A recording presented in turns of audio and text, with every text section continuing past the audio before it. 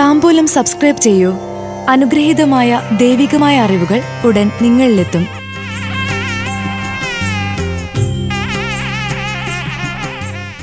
എന്താണ് കലശം?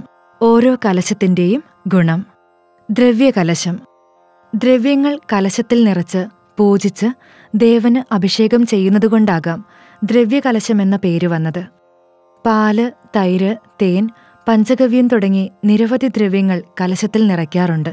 എല്ലാ ക്ഷേത്രങ്ങളിലും കൊല്ലം തോറും ചുരുങ്ങിയ തോതിലെങ്കിലും ദ്രവ്യകലശം നടന്നാൽ നന്ന്. സാമാന്യമായി 6 ദിവസം കൊണ്ട് ദ്രവ്യകലശം കഴിക്കാവുന്നതാണ്. ക്ഷേത്രത്തിന്റെ മഹത്വവും സാമ്പത്തിക സ്ഥിതിയും അനുസരിച്ച് കലശത്തിന്റെ ക്രിയകൾ വലുതാക്കുകയോ ചെറുതാക്കുകയോ ആവശ്യമായി വരാം. അപ്പോൾ ദിവസത്തിലും ഏറ്റക്കുറച്ചിലുകൾ വന്നേക്കാം. 1-ാം ദിവസം ആചാര്യവരണവും അങ്കുരാരോപണവും പ്രസാദശുദ്ധിയുമാണ് പ്രധാന ക്രിയകൾ. 2-ാം ദിവസം ബിംബശുദ്ധിയും ഹോമങ്ങളും. 3-ഉം 4-ഉം ദിവസം പ്രായശ്ചിത്ത ഹോമങ്ങൾ. 5-ാം ദിവസം തത്വഹോമവും തത്വകലശാഭിഷേകവും.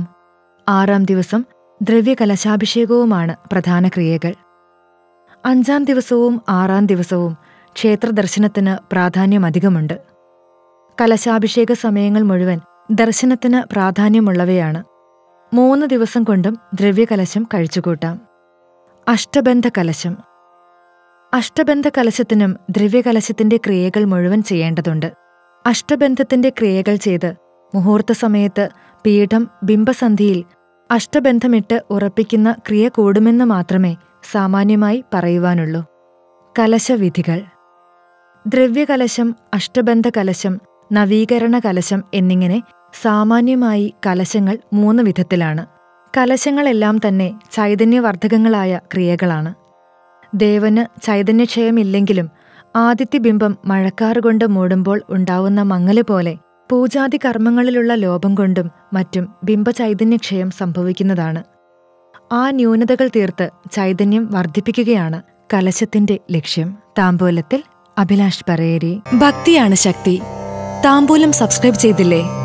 അറിവുകളാണ് മുന്നോട്ട് നയിക്കുന്നത്. ബെൽബട്ടൺ അമർത്തു. എല്ലാം ആദ്യം അറിയാം. ഭക്തി നിറഞ്ഞ മനസ്സിന് ശക്തി കൂട്ടാൻ താംബൂലം സബ്സ്ക്രൈബ് ചെയ്യൂ.